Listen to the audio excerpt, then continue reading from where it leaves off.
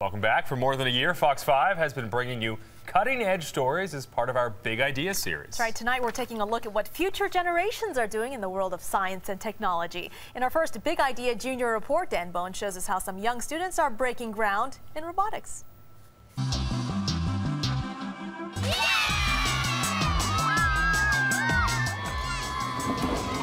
I think knowing that we created something is just mind-boggling.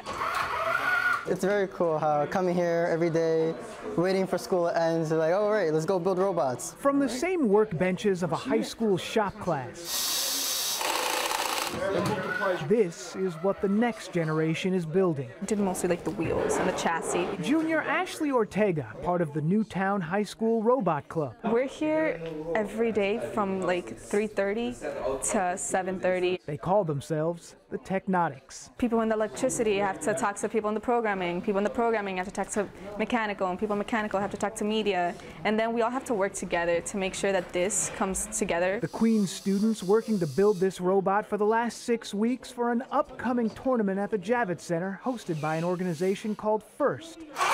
FIRST is geared toward inspiring young people interested in science and technology, an important fit for many students these days. They were actually born into it, and they're very comfortable with it. The competition is like a varsity sport of the mind.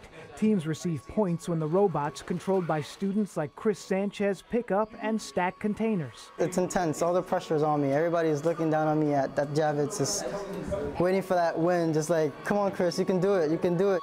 He'll have to do it against some stiff competition from an up-and-coming Yonkers team. I like to call robotics the cool branch of science and math. THEODORE Kim is captain of the Yonkers High School Mecha Dogs. They were created just 2 years ago. Well, completed robot, I see like your child right there. We spent 6 weeks every single day after school working on this robot. I guess cool is a good way to put it. It has become cool. Teacher Adam THIESSEN says what students are learning here stretches well beyond any classroom. Using robotics as a vehicle, as a platform to truly teach kids the integration of science, technology, engineering, and mathematics. Clubs like these also inspiring young women like Ida Mahovic and Hillary Frank to break down gender barriers in a field traditionally dominated by men. I feel like I'm sort of in this tidal wave, and I'm not going against it. I'm definitely embracing it, and I definitely want to be a part of this new revolution. It gives me, it opens so many opportunities for me in the future. From those same rooms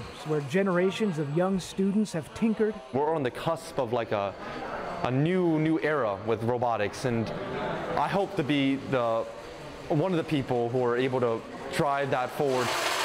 Driving their ideas toward the future. Dan Bowens, Fox 5 News.